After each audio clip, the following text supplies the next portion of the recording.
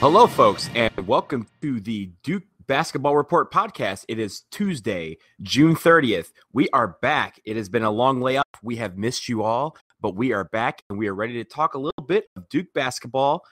I am here. My name is Donald Wine, and I am Blazing DW on the forums. Here with me, as always, we have the crew back. First off, live from Denver, we have Sam Klein, a.k.a. Dev11. Sam, what's up? Donald, it is great to hear your voice. It's nice to be back with everybody. I got my national championship hat back on just for this recording, and for this episode for the first time, I think finally mastered my home audio recording hardware. So I should sound better than I have in the past. Although I mean I'm still the same idiot I was. But at least I'm coming through clearly. So far, so good. And, it's been a long layoff. So that's one of the things that we've all been working on is improving our audio quality. And also in Atlanta, Jason, what's up, man? Yes, I am Jason Evans. I'm using the same headset I've been using all along. So my audio quality has not improved at all. My content also will be the same as it's always been, which is not very good. You're the most prolific poster in the history of the DBR forum. At the least, you have a lot to say. Right. That is my qualification. I talk a lot. Yeah. Hey, wait, before we get to anything, Donald, aren't we celebrating a U.S. women's soccer team making the finals of the World Cup tonight? This is being recorded on late on Tuesday, June 30th.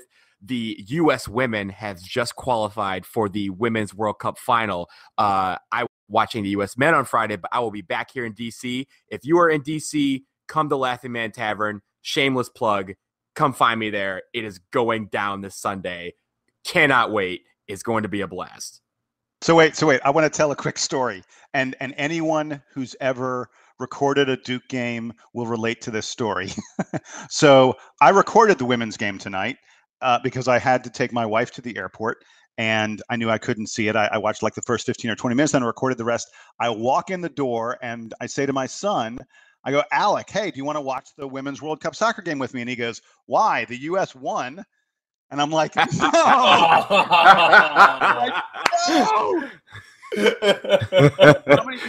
How many times has that happened to you with a Duke basketball game? My dad did that to me once on a Duke Carolina game. My dad's a big Carolina fan, and he calls me up just as I'm sitting down with my DVR to watch the game. And I usually watch the Carolina game live, but I had stuff going on that night. He calls me up, and I pick up the phone. I go, hello. He goes, congratulations, nice win. And I went, no. I usually resign myself if I'm watching a game on delay or on a, or like hours later. I resign myself to the fact that I will find out the score one way or the other, whether it be through Twitter or whether it be through somebody texting me or somebody just, especially if we lose, coming to gloat and rub it in. I will definitely find out. So I usually try to watch all the games live if possible. I'm actually pretty good at disconnecting when I have to record and watch it later. So I don't have any specific like horrible ones where I tried to stop the person. And I also, for like the people who would make their best effort to contact me after like any major Duke event, I'll tell them ahead of time. I'll be like, guys, I'm not going to be on the grid tonight. It's like, don't contact me. I will let you know when I've finished watching the game. So I haven't had a moment like that anytime recently, which is good. Well, I usually go when it's a Duke game. I usually go radio silent. Like the story with my father was several years ago, and I've learned since then. I just go radio silent. I won't answer the phone. I won't do anything. But the funny thing is, like my phone will start buzzing. I'll notice I'm getting text or emails or something like that, like crazy, and it'll sort of tell me either it's a really close game or it's maybe a game we lost or we won by a huge margin. Because in any one of those cases, I'll get a ton of messages. So if like it's a bad opponent and we win by like, the usual 15 to 20, then my phone won't go off at all. And I'll sort of know that that's what happened. But if my phone's going crazy, I'll know that either it was spectacular to watch or terrible to watch. I need to maybe just throw my phone away when I have a Duke game. And ESPN will actually, with their notifications, will tell you sometimes you don't want to. You got to turn all that stuff off. Yeah, I get it. No. You don't turn my phone off. You don't need any of that stuff. Yeah, I don't even have that stuff turned on for Duke because I figure I either know. I don't need ESPN to tell me. I either know or I know that I will find out later on, and I don't want ESPN to tell me. Yeah, I the other day when I've mentioned this before, I think that I'm a Washington Nationals fan, and a couple weeks ago, Max Scherzer threw a no-hitter, and when it was happening, it was like on a Saturday afternoon. I was up in the mountains in Colorado at the Bluegrass Festival in Telluride, which is extremely fun. But I was just out there sort of like relaxing and enjoying myself, and all of a sudden, my dad and one of my buddies start texting me furiously. They're like, "You might want to turn on the Nationals game right now," because I just wasn't paying attention, and I'm like, ugh, I'm like up in the mountains. I don't get reception. So I'm like trying my hardest to like find an internet connection so that I could watch the last inning of the Max Scherzer no-hitter, which was a perfect game when I turned it on. And then he lost it in the ninth on a hit by pitch. So I've like tuned in for that sort of thing, but I didn't have anything ruined for me. But let's get to the Duke stuff. I feel like there's been a lot of news. Yeah, we've you know what? For the people out there, it's been a while since we've been together, so we had to catch up a little bit. So hopefully you've tuned in so far, so you are bearing with us. So let's get into it. Let's start with the NBA draft. Either that or they fast forwarded to this moment. I mean, we do give timestamps so people can fast forward. So that is true. If you guys want my full breakdown of the Bluegrass Festival, we could do that on a separate side pod. Would that be the Duke Bluegrass report? Is that what that would be? Oh my gosh, yes, that's what we're calling it. That's gonna be my next project. Oh my God, you guys are awesome. Let's dive right into it. Okay, let's go to the NBA draft, which was last Thursday night. And it was a big night for Blue Devils. We had 3 first-round picks. I think it was the first time in quite a while we've had 3 first-round picks. We start out with Jahlil Okafor going number 3 to the Philadelphia 76ers, and kind of a slight surprise. A lot of people had pegged him to go number 2 to the Lakers, but he ended up going number 3. Justise Winslow went number 10 to the Heat, and something that really, really made me angry because my Pistons at number 8 decided not to take him, instead going with the most overrated player in the draft. Hi, Stanley Johnson. Good to see you. And at number 24, Tyus Jones actually got drafted by the Cleveland Cavaliers, and in a slight twist, got traded to the Minnesota Timberwolves. So he gets to go home and play for his hometown team, which is actually really cool. And I think it'd be a nice little situation for him. Quinn Cook, the last person who was declared for the draft, went undrafted, but has signed with the Oklahoma City Thunder and will play on their summer league team starting this coming weekend and next week. So I will start with Sam. What are your thoughts on the draft and where our guys went? All interesting stories, I think, this year. And we had, obviously, as you pointed out, a lot of guys who were involved in the draft this year. I think that Justise Winslow was the most interesting case because there were a number of teams, as you mentioned, that passed on him that really could have gone with him. I think starting even as early as like 5 or 6, every team that picked somebody else really was probably thinking about Winslow in some regard. And he ended up falling all the way to the Heat, to a team that has a lot of Duke connections. They've already got Luol Deng and Josh McRoberts on the team. And obviously Aronson is the team president there. So Duke's got a lot of, connections to the Heat. So it's cool that Justise Winslow is there on a team that has some kind of Duke thing going on. And it was especially notable that the Hornets passed on him at 9 to draft Frank Kaminsky. The Hornets obviously are run by Michael Jordan, so there was a lot of snark about how idiot. Yeah, he was a much better basketball player, I think, than he has been a basketball executive. So we'll see about how that ends up coming to hurt them. But man, I feel like the Heat got one of the best players in the draft here. I think we've talked about how there's a really good chance that Justise Winslow ends up being the best player to come out of this draft. He's got so much potential. He's so athletic. He can play multiple positions. He can do a lot of stuff that's useful to an NBA team that doesn't require him to like be a star or to be the center of attention to be really effective. He's got a little of that Dwayne Wade in him. He's got a little Andre Iguodala in him. And I think the fact that he's going to the Heat makes it cool because he's going to get to learn from Dwayne Wade, and they play, not exactly the same style, but a lot of their moves are similar and a lot of their game is similar. And so I think that Dwayne Wade is going to be an awesome mentor for Justise Winslow. Obviously, did you hear what Coach K said about it? No, I didn't. You want to tell us? Yeah, Coach K. And by the way, I think maybe the best thing for us is let's pick a player at a time and talk about, because you're right. Sure. You were dead right, Sam. There are cool stories about each one of these guys. So let's start on Winslow, who's probably the best, most interesting story, most compelling one. But Coach K, before the draft, said that he thought Justice Winslow, the best NBA comparison was Dwayne Wade. That was the comment that Coach K made. I forget who he made it to. I don't remember exactly where I heard it, but Coach K thinks that Justice Winslow pretty much is Dwayne Wade, which would be an incredible, an incredible comparison, an incredible career for Winslow to have. But I want to go back to the Charlotte Hornets and Michael Jordan passing on him, the Detroit Pistons passing on him. Supposedly, the Boston Celtics, Danny Ainge is a very good GM. I think the Celtics, that's an organization, even though they didn't go, they went out in the first round this year, and they haven't, really been a major title contender for a couple of years now. You have to love the way that organization is run, and I think Danny Ainge is a very, very savvy, very smart GM. Danny Ainge, smart owners too. They do, yeah, they do. Yes, more Duke connections. More Duke connections, exactly. But Danny Ainge was willing to do some unbelievable things when he realized that if he just moved up a little bit in this draft, he could get Justice Winslow. He offered both Charlotte and Miami 4 number 1 picks. 4 number 1 picks. That is a lot, including the number 16, to go from 16 to 10 or 16 to 9 and give up 4 number 1 picks. He was really, and people in his draft room were like, man, Danny, this may be offering too much. But for some reason, Charlotte didn't do it. Miami wasn't going to do it for a second because Pat Riley was like, are you kidding me? Justice Winslow's on the board. Justice Winslow's probably, Miami supposedly said they would have taken Winslow with like the number 3 or number 4 pick had they had it.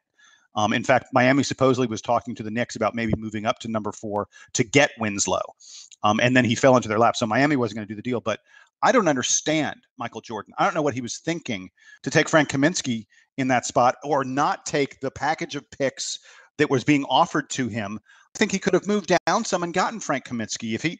He could have gone down to 15 where the Hawks were drafting and probably gotten Frank Kaminsky, I think. I mean, Kaminsky's going to be a nice player, I think, but goodness gracious, taking him over Justice Winslow makes no sense to me. And word is they had even offered, in addition to the 4 first-round picks, 2 second-round picks for a total of 6 picks to Charlotte, actually, for their spot in the draft. So there was a report that it was 6 for 1 essentially, and they picked Kaminsky instead.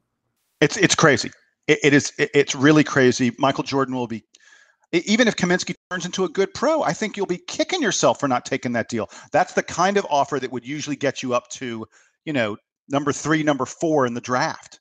I don't get it. I don't know. Jordan apparently falls in love with, if you look at his history, Jordan falls in love with guys who do really, really well in college, who are experienced college players. He loves drafting like college juniors, college seniors. And he also likes drafting Kwame Brown.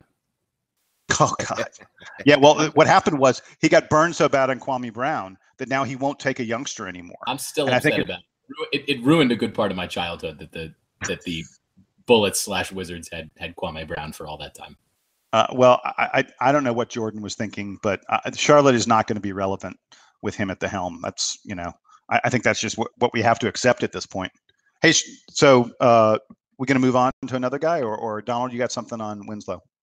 No, I just want to make a slight rant at the fact that my Pistons, once again, did not pick Justice with the number 8 spot. Everything fell in the line. If you guys recall the NFL draft, my Detroit Lions picked Laken Tomlinson, a Duke player, and I thought everything was coming up Duke for me. I thought I was at softball, and people are texting me saying, "Yo, you're about to get Justice Winslow." I jump in the car, I turn on the radio, and I hear Stanley Johnson's name come out of the commissioner's mouth, and I don't know why, because the first thing that came out of everyone's mouth when they were talking about Stanley was that he was the most overrated player in the draft. And I quote, I'm on the way home, I'm driving home, still angry at the fact that we're picking Stanley Johnson, and the NBA radio Sirius XM staff is saying, okay, what are your takeaways from the draft so far? And the first thing, without hesitation, this guy says is, I cannot believe we live in a world where Stanley Johnson was picked in the NBA draft before Justice Winslow. And as soon as I said that, I almost crashed my car because I was so mad that they were talking about the Pistons passing on Justice Winslow when it fell right into their lap.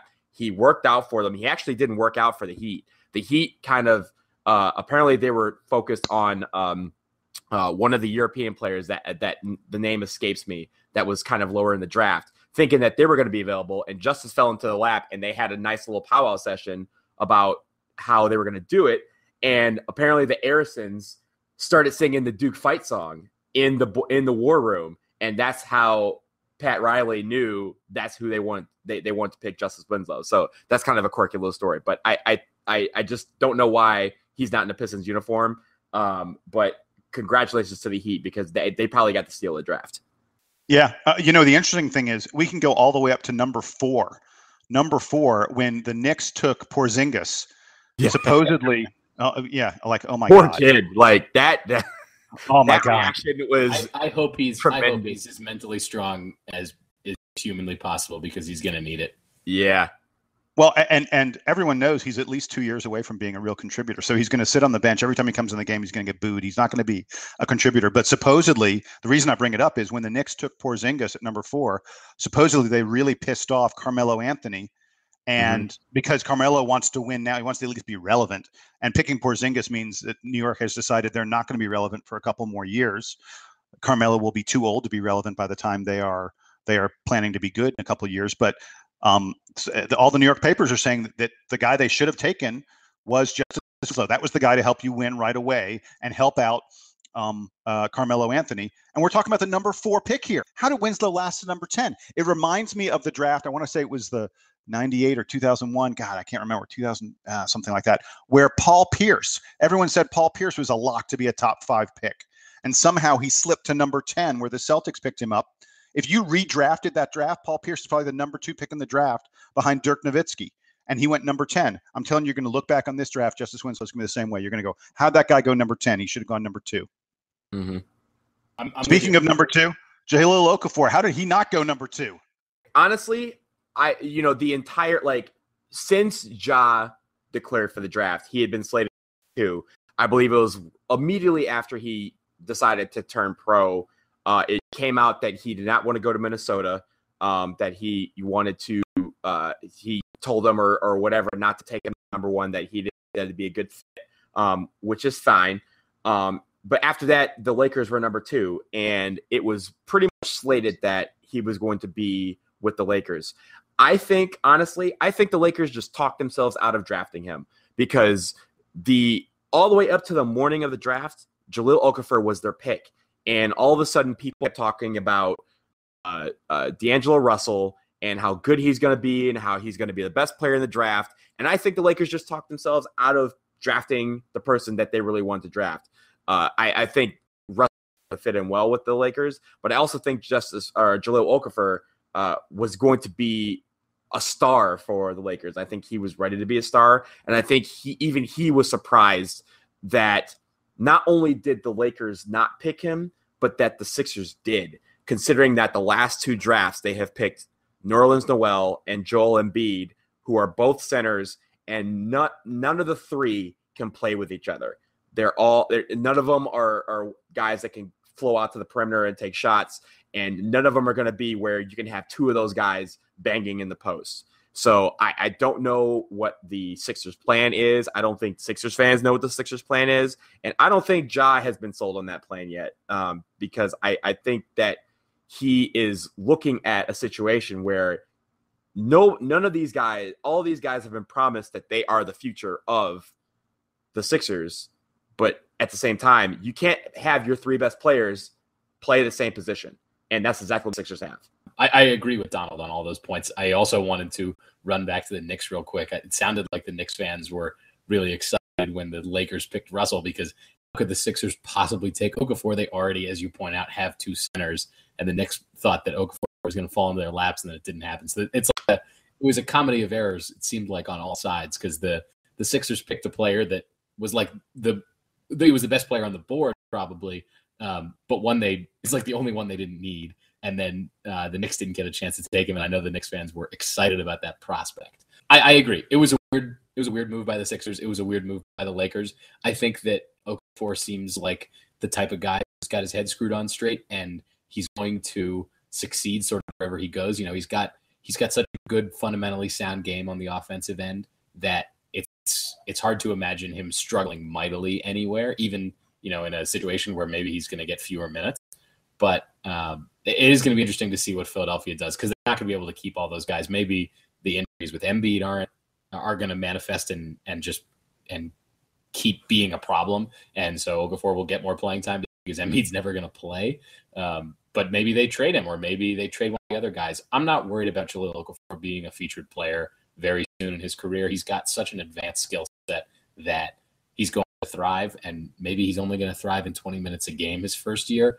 But I think he's going to be very good, and I think the Sixers are going to figure out how to use his talent effectively.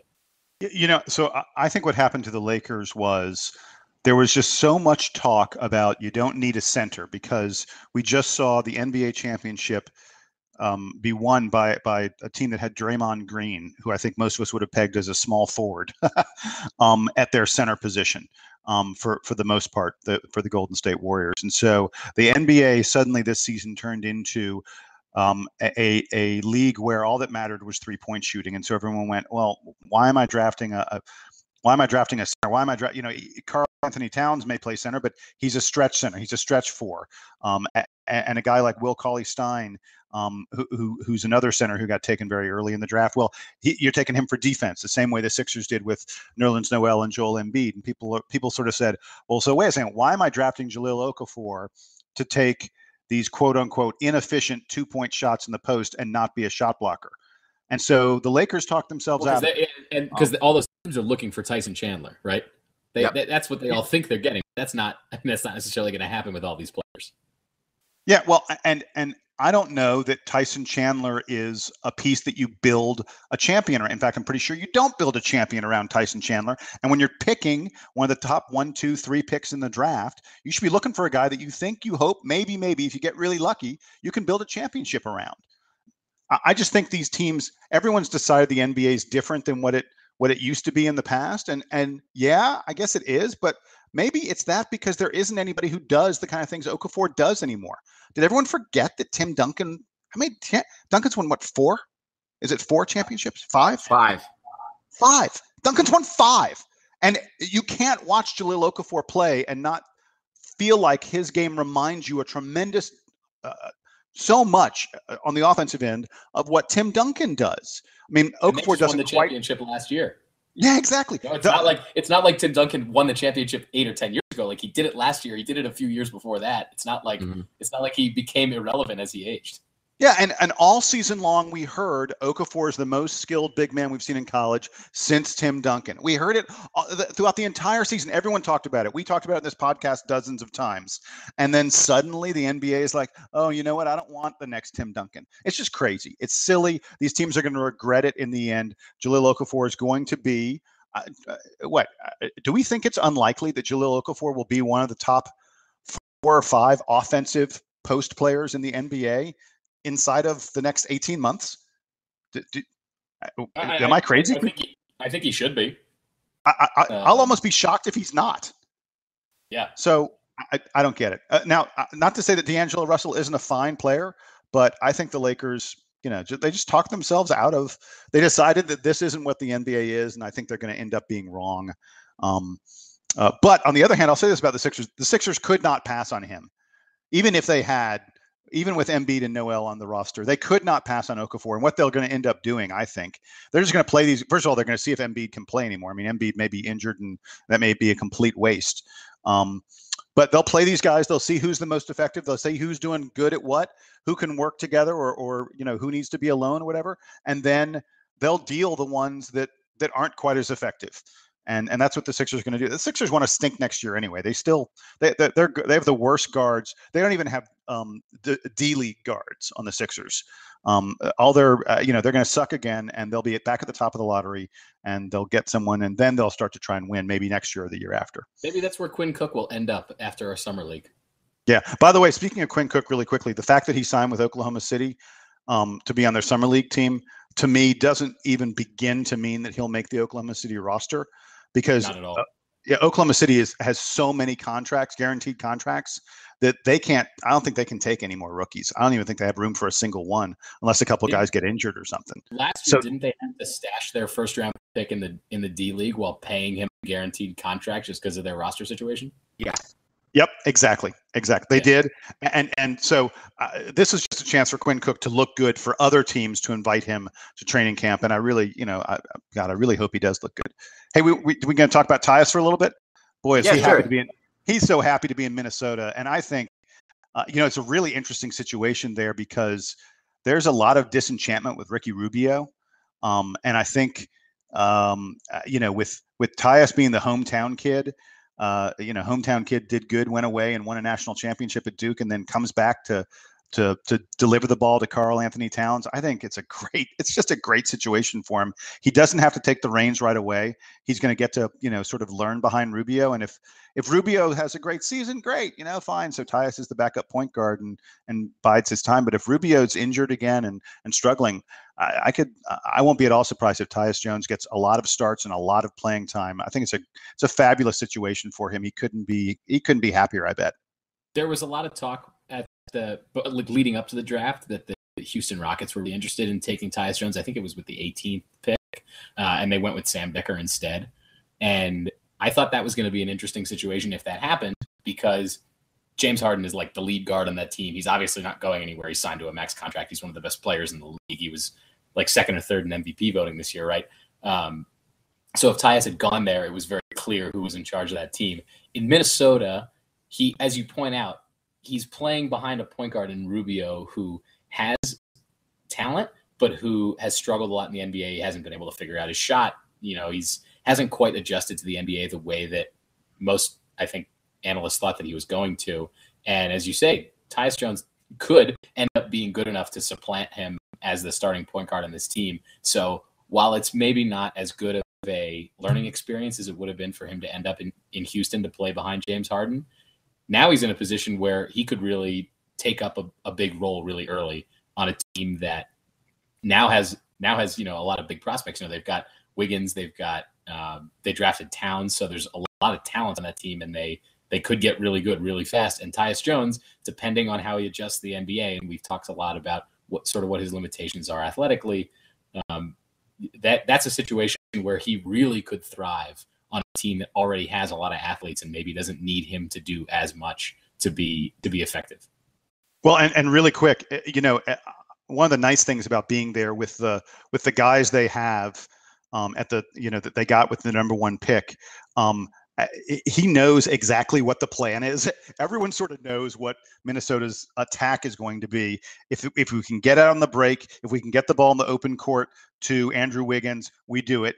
And if we're in the half court, we're going to work it into Karl Anthony Towns. And it's sort of simple for Tyus, and it's not entirely dissimilar to what he ran when he was at Duke, where if we get into the half court, putting it into Okafor/Towns. Oh, but if we can get out and run and get the ball on the, to Winslow on the break, Winslow/Wiggins, it's the same kind of thing he ran at Duke, and he ran it pretty darn well.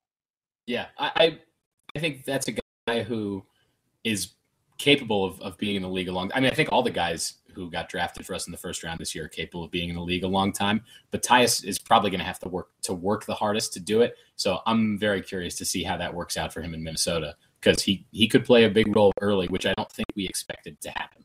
Yeah, I think the key with them trading for Tyus is Ricky Rubio has been injured a lot over the last couple of years. He hasn't really panned out in that regard, especially when it comes to his shooting. He's more of he's definitely a pass first type of point guard, but he has not really featured well when it comes to clutch shooting or just stretching the defense out with shooting. And I think Tyus, that's where he can shine. I think that's where he will be able to step in and really assert himself, especially in the clutch end of things. We know he's a clutch shooter, and we know he loves the big shot and the big moments.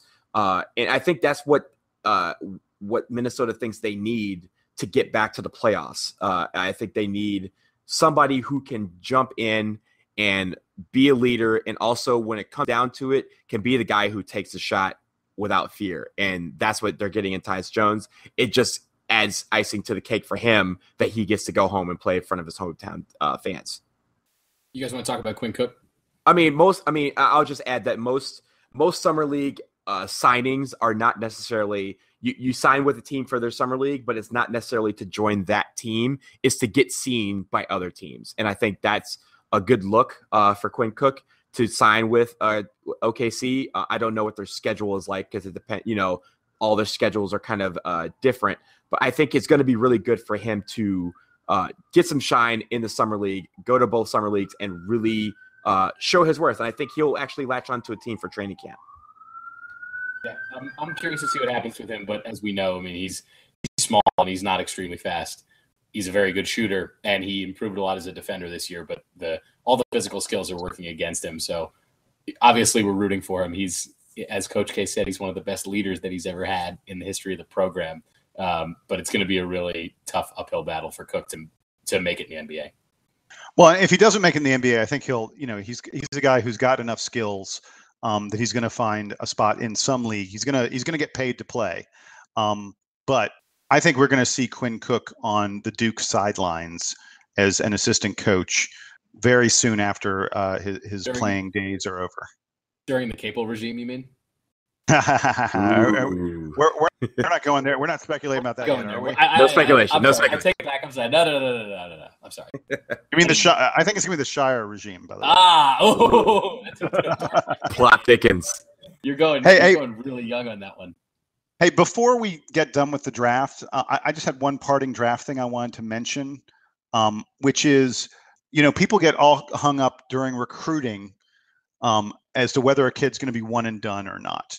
And we've talked about it a lot. And I've talked at great length about guys who, we thought for sure they'd be one and done and then they weren't, or guys that we could never foresee being one and done who then turned out to be one and done, both at Duke and at other schools and such.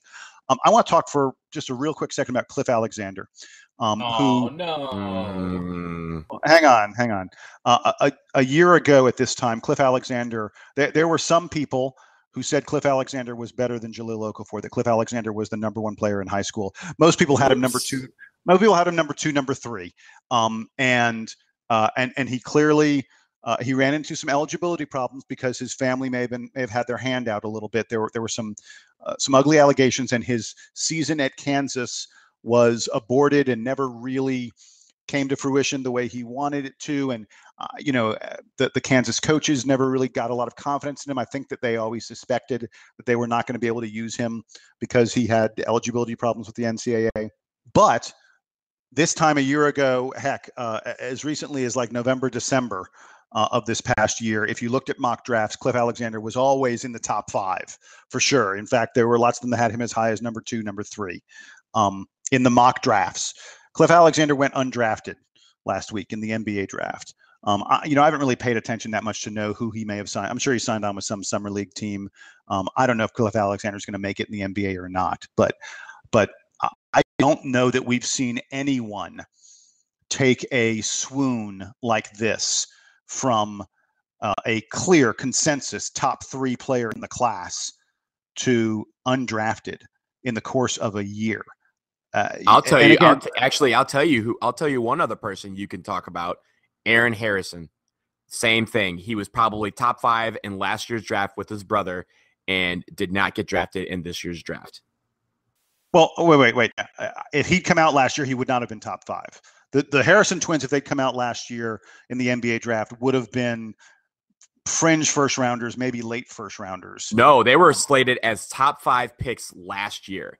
And that was before the NCAA tournament when Andrew actually was supposed to be the lesser of the two. And because of the NCAA tournament he had last year, actually went ahead of his brother. But they both were slated as late as like mid-June of last year to be in the top 5, maybe top 10 of the NBA draft. And this year, Andrew Harrison was I don't know where he was picked. He was picked late in the second round, and his brother was not picked at all. But they both were slated as first round picks last year. Andrew was the number 44, the 44th pick in the draft, sort of the middle of the second round. And you know what?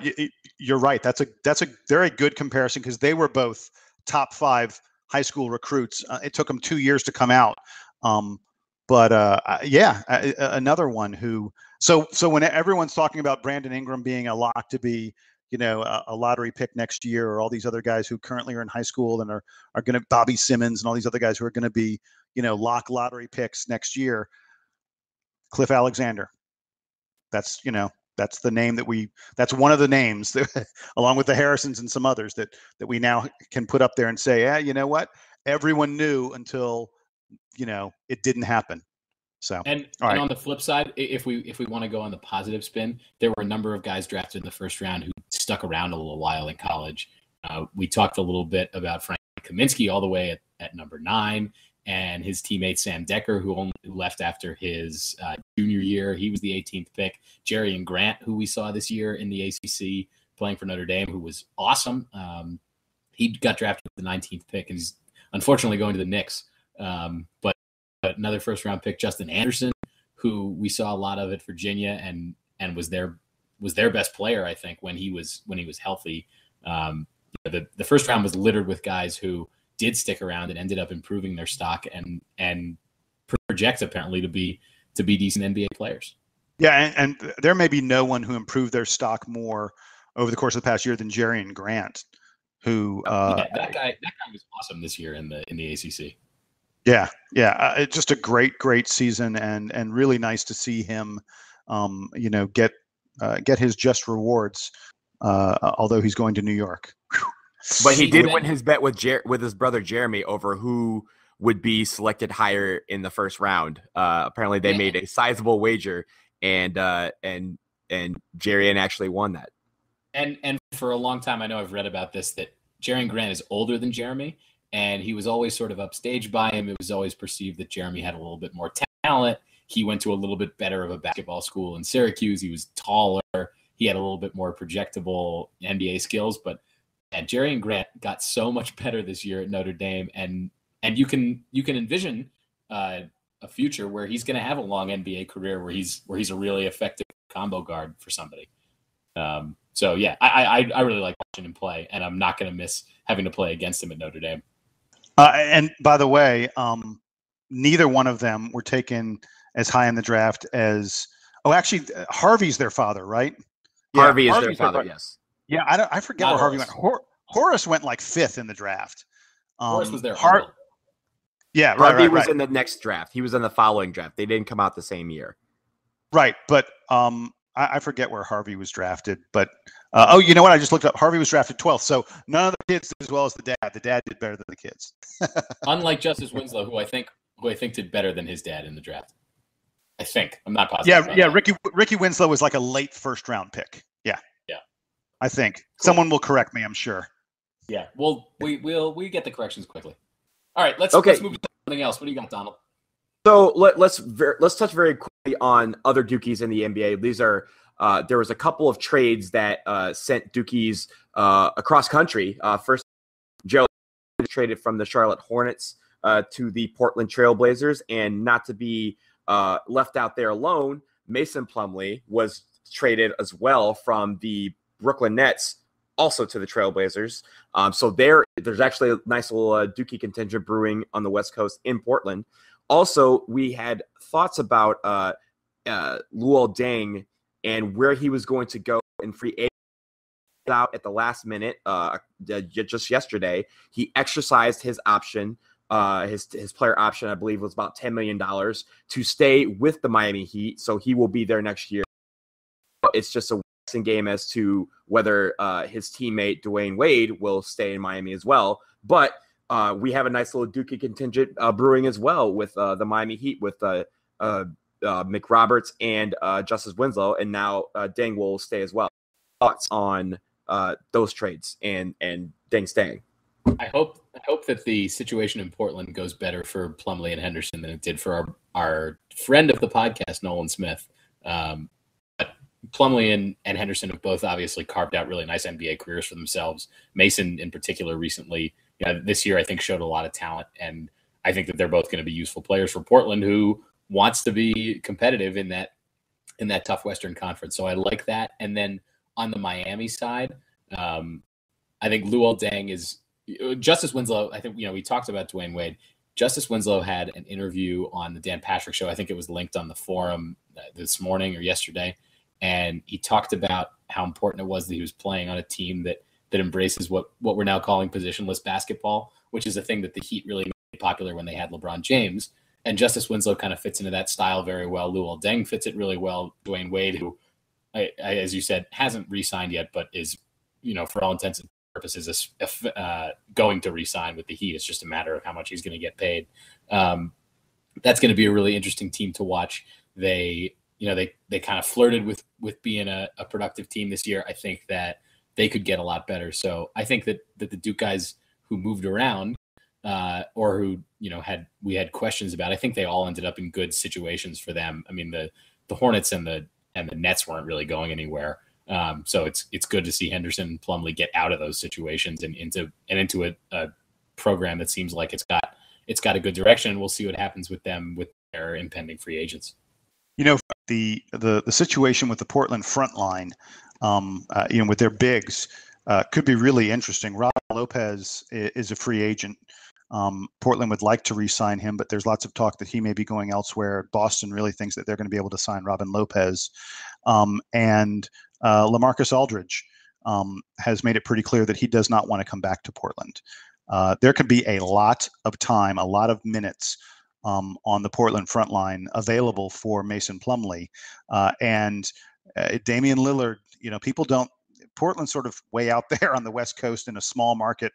And in the wrong time zone and playing out west, so people don't hear that much about them. Damian Lillard, you can make a pretty good argument that he's the best point guard in the NBA. He's certainly in the conversation. If I was Mason Plumlee, I would be quite content to be getting big minutes with Damian Lillard feeding me the ball and getting lots of slam dunks. I think it could be a great situation for him, really good situation for him. And I kind of like when our Dukies tend to congregate on just a few different teams, and we've got Miles Plumlee on Milwaukee now, along with Jabari Parker. We've got Dukies in Miami. We've got Dukies in Portland. It's kind of fun when there are a bunch of them on the same teams, because it makes it easier if you don't have a huge NBA rooting interest to know who to root for. Miami especially, I think there are going to be a lot of Duke fans really following what goes on in Miami to see what happens with Justise, Luol, and Josh McRoberts. They've got three Duke players who have a collective 4 years of college experience. Wow. They're still Dukies. No, I know. I embrace them nonetheless. 1% equals 100%. Yeah, exactly. So no, it's cool though. I agree with you, Jason. I like when we have multiple guys on the same team. Just makes them a little bit easier to root for. And I'm a Wizards fan, but I also like watching all the Duke guys in the NBA and following what's going on with them. So that is really cool. And now Mason Plumlee and Gerald Henderson finally get to play together, because Gerald gave up that opportunity to get drafted to the NBA in the 2009 draft. So they finally get to play on a team together. That's right. Oh, isn't that adorable? Hey, let's talk schedule. Let's talk actual Duke hoops. Let's do it. Okay. Weird. So not last Sunday, but a couple Sundays ago on the 19th, I believe, Duke released their non-conference schedule. Now, a lot of people are waiting for the full schedule to come out, but we at least have half of it in the non-conference schedule. I won't go into the entire schedule. I'll let you guys highlight on some of the big matchups. But for me, the major matchup, as we know, in the Big Ten ACC Challenge on December 2nd, we will have a home game against Indiana, who is slated to be pretty good, I believe, in the top 10 or 15 in the preseason ranking so far. There are some other big matchups coming up, including the Sweet 16 rematch with Utah. We will be playing them in the Garden. Is it in the Garden or is it in Barclays? I'm not entirely sure. It's in the Garden. Madison Square Garden. Madison Square Garden on December 19th. That'll be our home away from home game in New York City. So I will start with you, Jason. Your takeaways from the non-conference schedule that we have. Well, you left out the biggest one. Duke typically, I think, either through the Big Ten ACC Challenge or through something else, typically gets a top 5 opponent, and we got one in Kentucky on November 17th at the United Center in Chicago. which is one of those many sort of home away from homes for Duke. We seem to play there every couple of years. Really looking forward to that matchup. I love getting Kentucky early in the year. Feels like this has happened for us a lot lately. I know that Kentucky's part of that Champions Classic that Michigan State and us are in, and Kansas is the other team in it. But it feels like we get Kentucky more than we get the other guys in that Champions Classic. I got no problem with that because when we get them early in the year, it's before their all freshman team has begun to really gel and come together. Although, Kentucky next year is going to be a much more experienced team than usual. Alex Poitras will be a senior. They've got a couple guards who have some experience. Hang on, can I cut you off real quick? Please. We were talking about guys who had all the potential in the world, and then it all just changed. How about Alex Poitras? I mean, that's injury. Well, right, but we remember us freaking out about giving a scholarship offer and then not being able to go through with it, and they had that weird like secondary recruiting violation. I mean, that was a guy who was supposed to be like the linchpin of whatever class he was in, and now he's still at Kentucky as a senior. Granted, it is injuries, but anyway, continue. Sorry. Yeah, it is injuries. But he's a great player. He's going to be one of the best seniors in the country next year. There's little question about that. Assuming he's able to come back from his injuries. The non-conference slate, I sort of thought to me, it's a little tiny bit down from what we sometimes see in terms of the big marquee opponents. Other than Kentucky, I don't think there's another one that will be a preseason top 10. You mentioned Indiana's going to be top 10, top 15. I think they'll be top 15. Mm-hmm. I don't think Utah may be at the back end of the top 25. In the preseason tournament that we're in, we will get either Wisconsin or Georgetown or Virginia Commonwealth. Georgetown probably be the highest rated of those. Again, maybe top 20 or so, but we don't really have that many teams that you go, oh, well, that team's a real national title contender. And so in that regard, I think it's a little tiny bit of a step down, but something that, I think maybe goes overlooked a little bit. The sort of lesser known opponents that we're playing are really good. I mean, we've got Yale, who's the number 2 team in the Ivy, and a team that wins 20 is going to win 20 games for sure next year. Utah State, which is a team that sometimes threatens to win 30 games. They're the best team in their conference year after year after year. Georgia Southern is really on the rise and a very good team. Buffalo, Bobby Hurley just came from there, but boy, Buffalo was a strong NCAA tournament team last year.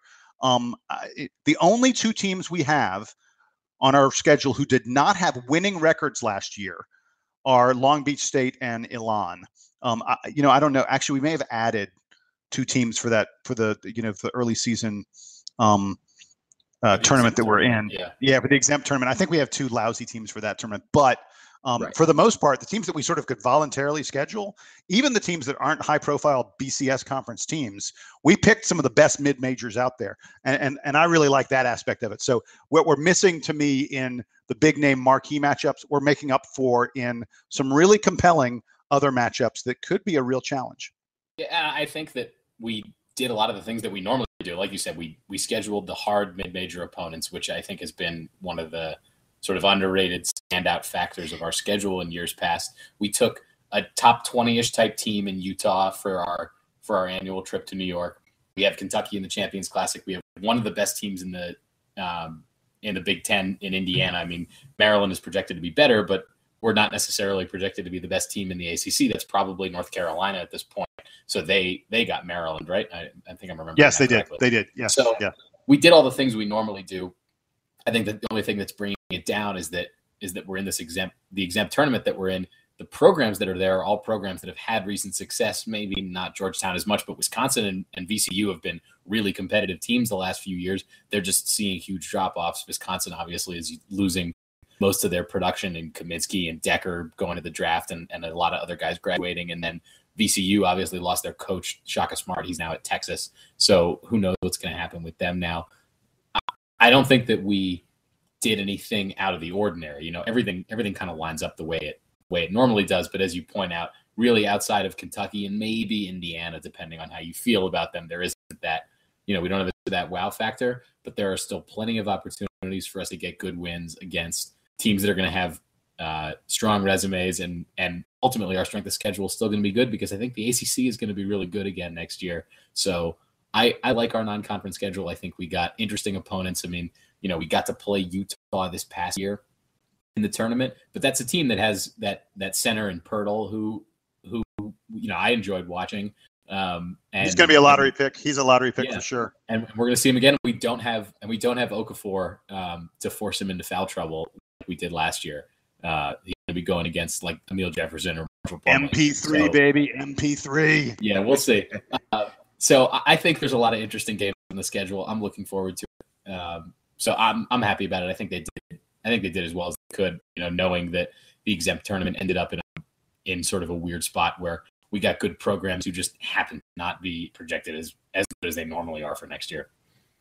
Yeah, so I think that other than Kentucky, which, honestly, I went to the first three Champions Classics. And so at this point, it kind of feels like it's part of the schedule, which is kind of why I kind of overlooked it when I was, recapping the schedule, the strength of it. I feel like we saw Poitras his freshman year along with Nerlens Noel in Atlanta. And I feel like that was only a couple years ago, but it was 4 years ago. So I think that is always something that's going to be good. But it seems like what's good about this schedule is that we're seeing teams that we don't really see very often. We're not playing Utah. We're not playing Utah State a lot. We're not playing Yale and Buffalo. So I think those kind of games are get people's interest. And I think that's what's going to kind of get people excited about the schedule. Donald, by the way, you need to stop with, I know you're a drug dealer on the side. The cops just seem to be coming by your house like nonstop, man. Look, the vice president was enjoying the game with me. Well, not with me, but he was also watching the game. And, they're really excited too. So I think they're doing a couple laps around my building. Yeah. Hey, guys, we talked about the non-conference schedule. We actually know the conference schedule as well. I think the conference schedule shapes up really nicely for Duke. The four teams that we play twice, the teams that we have home and away, we know North Carolina every year. We have NC State, first time we've had them home and away in a while. We have Wake Forest and Louisville. Certainly Louisville is going to be good. I don't know if they'll be as good as they were last year. They also lost a pretty good portion from their team. They've got some decent recruits coming in, but and Carolina's, a lot of people think is going to be the class of the ACC this year. At least that's what the preseason projections. But they are great disappointing. They are great at disappointing. But the other teams that we play on the road are Boston College, Clemson, Georgia Tech, Miami, and Pittsburgh. Those really, that's not the class of the ACC. The teams we get at home only are Florida State, Notre Dame, Syracuse, Virginia, Virginia Tech. Other than Virginia Tech, I love those home matchups. Those, if I was playing Florida State, Notre Dame, Syracuse, Virginia only on the road, I'd be really frustrated. I'd be very worried. Instead, we get those guys all at home, and we're getting, Boston College, Georgia Tech, Clemson, Miami, and Pittsburgh at home. On the road.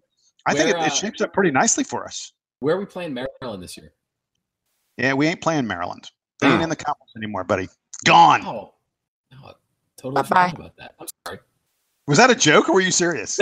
No, I'm very aware of Maryland. Man, they're going to be tough next year. They might be the best team in the ACC. Oh, wait, just kidding. Yeah, no, they're not. So I think the ACC schedule shapes up pretty nice for us. In addition to the non-conference slates, it's going to come down to our games against Carolina bastards. Is that appropriate for this podcast? Am I allowed to say that word? We'll allow it. I don't think we know. I don't think we know. Hey, it's a B bomb, not an F bomb. I think B bombs are okay. Do we have any rules? Or I don't know what the rules are of this place. There are no rules when it comes when you're in the off season. So there are no rules, especially when it comes to UNC. There are zero rules. That's true. Hey, I think we just segued. I think we just segued to Chaz Surratt, didn't we? Segue. May I start? May I start? Go ahead. Take the reins. Right. So here's what happened. There's a phenomenon in football recruiting that we're, as Duke fans, maybe not as familiar with because we follow the high-level basketball recruiting. But until the last couple of years, the football recruiting hasn't been on a level where it's been in the top tier of the nation. And even still, it's not like we're competing with Alabama for every kid. Although we get some, we've gotten some kids that we're looking at Alabama. We have gotten some. That's true. But so we had a commitment from a high-profile quarterback recruit named Chaz Surratt.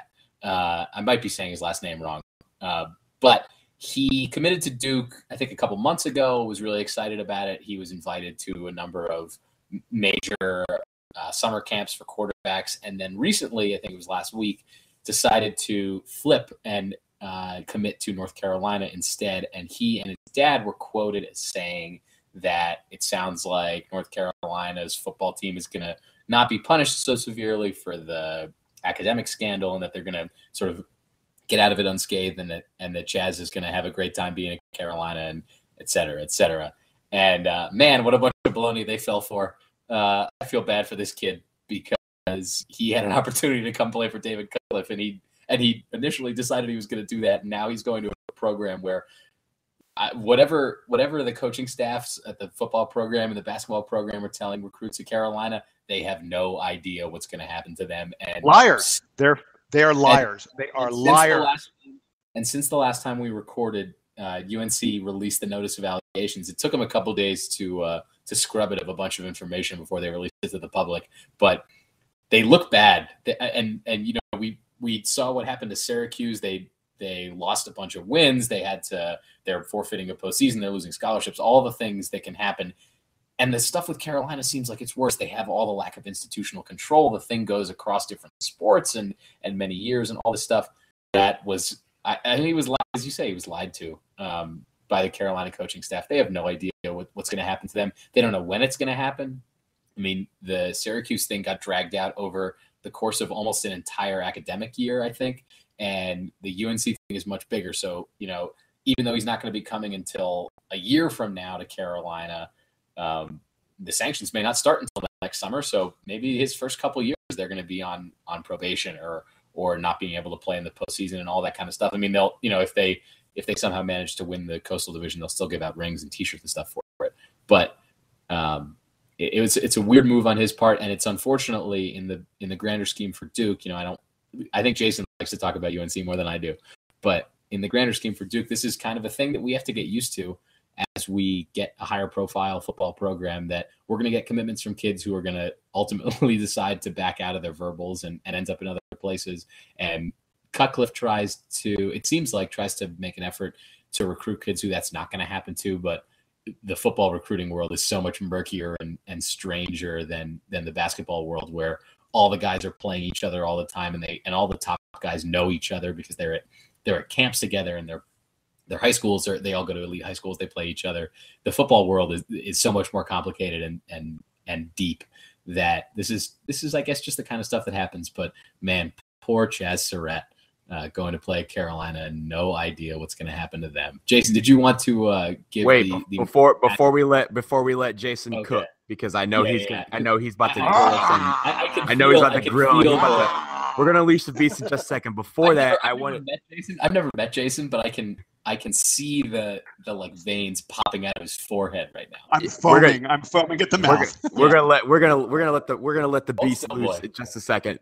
Before that, I want to point out that apparently UNC also offered him, or Roy Williams apparently called Chaz Surratt and offered him a spot as preferred walk-on on the basketball team, and that kind of helped sway him to decommit from Duke.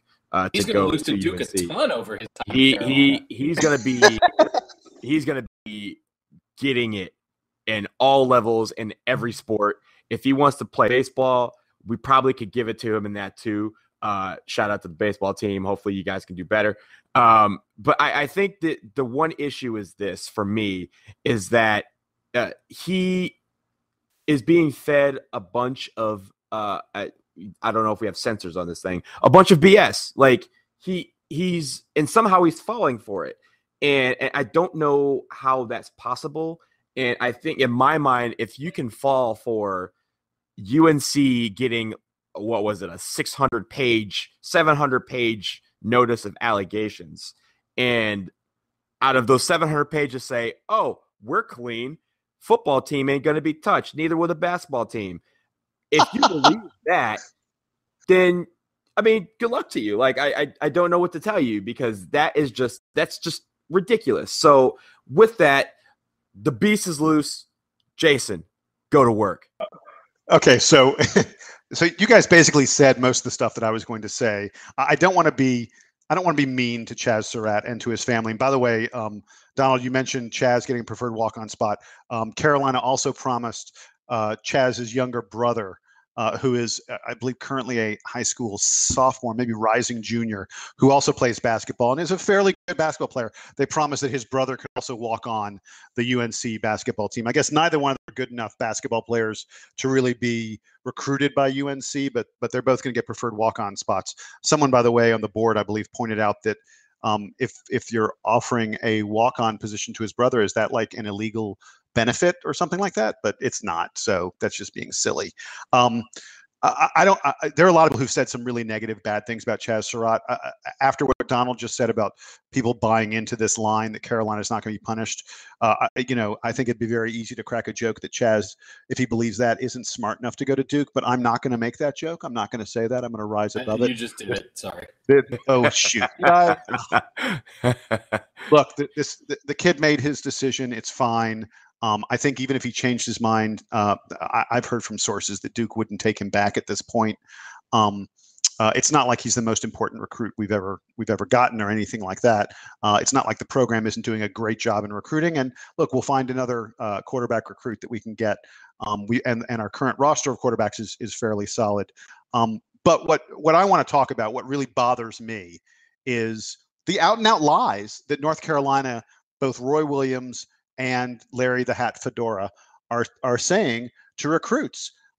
They are telling these recruits that their lawyers believe, UNC's lawyers think that both men's basketball and football will get off scot-free from the NCAA. I think Roy even said, "Oh, men's basketball was only mentioned once in the entire notice of allegations." Well, it's a silly comment, because the nature of the NOA was not to call out specific sports. It was to call out all kinds of different acts and the pattern of malfeasance that went on across numerous sports. And the UNC redacted the names of all the players who were involved in this. So we don't know how many times basketball would have been mentioned if they hadn't redacted Rashad McCants' name and Ray Felton's name and everybody else from UNC who clearly took these classes that were complete BS. And by the way, the one time basketball and football are mentioned is in like the main list of allegations, where it says this entire scheme, this entire thing that this 900-page report is about, was primarily aimed at helping football, men's basketball, women's basketball. So yeah, Roy, you're right. You're only mentioned once, buddy, but you're mentioned as the whole underpinning of the entire thing. It's complete and utter BS. Carolina is just lying to kids. But I would point out, there's no incentive for them to tell the truth. If they were to actually tell the truth and say to these kids, yeah, we don't know what's going to happen, because that's the truth. Anyone who says to you they know Carolina is going to get hammered or they know Carolina is going to get off scot-free is lying. No one knows. We can make educated guesses. We can look at what's in the NOA. We can look at what was in the Weinstein report. We can look at what happened to Syracuse and some other schools and say, okay, it looks like this is about what's going to happen, but we don't know for a fact what's going to happen. Carolina claims they know. I was going to say the other route you could take is you could put on your Pack Pride branded tinfoil hat and just wait the whole thing out by staring at flowcharts. Yes, you could do that. But I was going to say there's no incentive for Carolina to tell the truth, because if they told the truth and said we don't know, these kids wouldn't commit, because these kids would be concerned that Carolina maybe is going to about to go on 2, 3, 4+ years of probation potentially, or So there's no reason for Carolina to tell the truth, and there's every reason for them to lie, because if they come back, if the NCAA comes back and hammers Carolina, it's not going to be until after these recruits have it's not going to be till the spring probably. So all these recruits right now that they're talking to will have already signed, will have already committed to Carolina.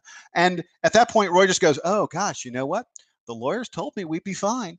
Fedora says, hey, we really thought it was going to be okay. Oh, well. And at that point, there's nothing that these recruits can do. I mean, in theory, I guess Carolina could release them and they could go elsewhere. But if Carolina had told the truth, the kids would have gone elsewhere anyway. So I don't like it. I think it's dishonest. I'm really disappointed in UNC that they're doing that. I don't know that they have much choice, because their recruiting has sucked. It's been so bad lately that they sort of have to start to lie, because they know that, they've got no choice, because they're not going to get kids otherwise. But it's unfortunate, and I really feel for kids who are falling for it, like Chaz Surratt and like his family. Well, compare Surratt to Brandon Ingram. Brandon Ingram basically said, I would have committed to Carolina, but we really just don't know what's going to happen. And you can look at the whole state of their basketball recruiting, and you can tell that there are kids who are figuring it out, that know that the future is uncertain there. Yeah. Well, by the way, the big difference, of course, is Brandon Ingram is looking at what's my team going to do next year, because Brandon Ingram thinks he's going to be one and done, maybe two and done. Brandon Ingram, in basketball, you're in school for a very, very short period of time. Football's the exact opposite. Chaz Surratt knows he's going to be at UNC for 3 years. And more like 4 or 5. Yeah, more like 4 or 5, because in football, everybody redshirts their first year. So, I mean, look, if Chaz Surratt's looking around and goes, oh, you know what? Carolina's probably going to get hit with a year or two of probation. By the time Chaz Surratt is really playing for he's probably not going to start as a freshman. It's not like he's that great. And Carolina has a pretty good number of good quarterback prospects on the roster. If Chaz Surratt's looking at starting, hopefully as a sophomore or a junior, I mean, even if Carolina gets 2 or 3 years of probation, it won't really affect him that much. Yeah, you're right. And by the way, last thing I want to talk about regarding this football recruiting and guys flipping. I'm not sure if you guys heard about this, but just a few days after Chaz Surratt got stolen away by North Carolina, UGA, University of Georgia, one of the top football programs in the country, tried to go after a 6'8" offensive lineman that we had recruited, a guy named Robert Kraling, who a scout recently elevated from a 3-star to a 4-star recruit. There are folks who think he's one of the top 200, 250 players in the country, regardless of position. This guy is clearly one of the best recruits Duke football has gotten in a long, long time. And the fact that UGA, which is always among one of the top 5 or 10 schools in the country in terms of recruiting, came after him after he committed Duke. They said, hey, we want you to, he's from Georgia. And they said, we want you to come play for the Bulldogs. They offered him a scholarship. And Robert Kraling's response was, guys, I'm committed to Duke. I'm going to be quite happy playing at Duke. So as much as we hate Chaz Surratt, Robert Kraling is my new favorite Duke football recruit. Thanks, Robert. You made the right decision. Okay, I love it. Hey, have we gotten the Jason take? Are we cooling down now? Yeah, we're cooling down a little bit, just a little bit. I'm glad you got that off your chest, man. I know I know it's been in there. So if you have hate in your heart, you got to let it out sometimes. You got to feed the beast. So it's not hate. It's that I'm angry that Carolina is perhaps honest. It's this day. I hate the dishonesty and the cheating. You guys know me. I want Carolina to be good because I think it's good for the Duke-Carolina rivalry. And what I hate, what's really driven me crazy lately, and the reason I've been on these rants, is they are being dishonest. They were dishonest for 18 years when they perpetrated this scam. They've been dishonest in the way they've dealt with the scam. And that bothers me. I don't mind if they're good on the floor, if they're good in an honest way. But the dishonesty is what really has me pissed off. I agree. I agree wholeheartedly. Why don't we move on to something a little more? Let's talk about UNC a little bit more, but in kind of a more jovial aspect.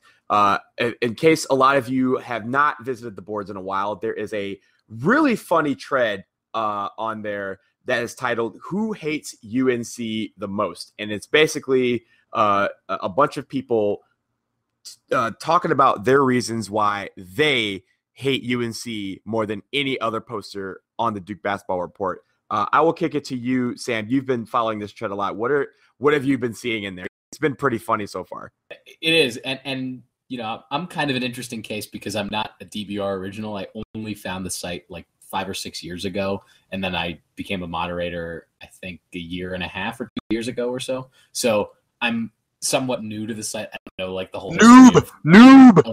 Where you people all I know I'm like totally spoiled. I've been there for 6 years. I've seen 2 championships. The year I joined was the year that we won the championship back in 2010. It was like that fall of that year. By the way, I still can't believe that we started the podcast the year we won a national title. Yeah, I know, it's great. What are we gonna do next year? It's true. Unreal. But I'm loving it. I've met a couple of the people that are in there who are vying for the title. I know that I've met Devil Deek at a football tailgate. I know that I met Wheezy at the national championship game. And there's a lot of crazy people who participate a lot on the forum and are wonderful people from what I've met, at least in real life. And it's a lot of fun. If you enjoy reading the forum, you really should be in there and paying attention to it because it's great fun. And there's a lot of interesting characters around. So I'm glad that it's going on. I don't know who it's not clear if it's going to end up being a vote or something. So I don't know who I'm going to pick yet, but there are a lot of good contenders. I know Jason's gotten some attention in it for some of his UNC rants, some of which have appeared on the podcast, some of which have appeared in the forum. So we'll see how it plays out. It's sort of a classic off-season discussion for us to be having. Yeah, as I've said, I don't hate UNC. I just hate what they've been lately. But I haven't checked out that thread. I need to check out that thread. You really belong in there. There's so much good material, and sometimes I think on the boards, I don't think we talk about the discussion in the boards maybe as much as we should in this podcast. The discussion in here is like classic textbook DBR stuff that has occasionally strayed into the punny, people trying to outwit each other, but then a lot of it just comes back to the same like Carolina hate that everybody likes to spew. So it's a lot of fun. It's probably one of the best threads that we've seen since the season ended. Outside of like the ongoing national championship game post game thread that continues to appear on the front page. Yeah, and I think the best part about the thread is not like, every DBR poster ever is chiming and say, oh, who hates UNC the most? That's clearly me. There's people who are nominating other people like, yo, this guy, I thought I hated UNC, but this dude over here hates him some UNC. Yeah, like shout out to Moon Pie. Don't know who you are, but you hate UNC a lot. I know that you are a key nominee here in this race. and Ozzy as well. Ozzy has been 9-effing UNC for decades. So no one hates like Ozzy. No one hates like Ozzy. That is my top seed in the bracket right now. He's got a strong case. I will admit that he's got a strong case. Yeah, I didn't even chime in because once people started nominating other people, I was like, well, this is a wrap. Like I need to focus on other races that I could probably win. This is not one of them. But it was hilarious. Okay, so I haven't read it yet. Are there any Princess Bride references in it? Has someone said the word inconceivable? Because it's not. There have been a number of. Like a lot of the classic things that end up coming up on DVR all the time have showed up in that thread. So, like I said, it's got all the elements that you would expect. It's not a true DBR thread until we start quoting from the Princess Bride. As I've pointed out, I think most of my reputation comments on the DBR forum have come from Monty Python references. So I'm all in on that stuff. Yeah, there we go. Hey, by the way, while we're doing shout outs, I do want to bring up one poster who's fairly new to the DBR. People, if you happen to check out the thread on the Carolina scandal, it's currently titled with the Stacks giving UNC 1 year of probation, but the title sort of changes when there's new news. But the UNC athletic scandal thread, there's a guy named Swood 1000, SWOOD 1000, who is just bringing the knowledge in that thread. I think his posts are incredibly well researched. I say he, I don't know if it's a he, it could be a she. Whoever it is, if you do nothing but read that person's posts analyzing what's been going on with the NCAA, with NCAA rules, and how it impacts Carolina and Carolina's punishment, you can get an incredible education just by reading what that one poster is writing. He's got like maybe 300 or 400 posts to his credit so far. And he's already, I think he's one of the smartest posters on the board. So shout out from me to Swood 1000 for really doing a great job in the Carolina scandal thread. Nice. I like it. I think that's all we got. No, do you guys have anything to wrap up, Sam? Let's see, a couple things. Number one, shout out to my second alma mater, the University of Denver, who won the lacrosse championship. I am now a 3-year running lacrosse champion between Duke and University of Denver. I had a couple other notes here. Syracuse named Mike Hopkins as their officially named him as their coach in waiting for 3 years from now when Boeheim finally retires. We'll see how that goes. The program at Syracuse may take a dive very quickly. And the other news that came out recently was Bo Ryan is retiring. That this past year, unfortunately for him, was probably his best shot at a championship. The team this year is not going to be as good. I mean, they're still going to be talented, but they're probably not going to be nearly on the level that they were this past season. But he's had an incredible coaching career. He's been nominated for the Naismith Hall of Fame at least once. I know this past season he will probably end up in the Basketball Hall of Fame. He's done an incredible job at Wisconsin. So shout out to him. I think we covered the rest of the stuff that was interesting to me, but I just wanted to reiterate that it was nice to hear from you guys again. I'm glad that in the waning minutes of June, we managed to get one podcast in June, because we got one in May, we got one in June, and by the time late July rolls around, it's gonna be training camp for our football boys. So we're gonna have to do some previews. Maybe we'll bring on some of the football people who are on the forum to talk a little football with us. So I'm looking forward to that a lot. I got one game I think I'm going to this year that I've got booked up. So we'll see what goes on in the future. But Jason, you had anything? Yeah, speaking of football, my parting shot, I believe, was just announced today. Laken Tomlinson, the Duke's All-American offensive lineman, Laken Tomlinson, yes, sir, was named ACC Athlete of the Year. First of all, huge congrats to him. That's a really big deal honor. I mean, when you think about all the players who play different sports in the ACC, all the championships won by ACC teams, for a Duke football player to win ACC Athlete of the Year, I mean, it's amazing. It really is impressive. I don't know Duke's history at having the ACC Player of the Year, Athlete of the Year, I should say. Oh, I'm sorry. I'd read the article. He's the 13th Blue Devil to ever win it. But the list of the other guys, Art Heyman, Jeff Mullins, Danny Ferry, Clarkston Hines, who, by the way, lived in my hall freshman year. Clarkston Hines, wide receiver on the football team.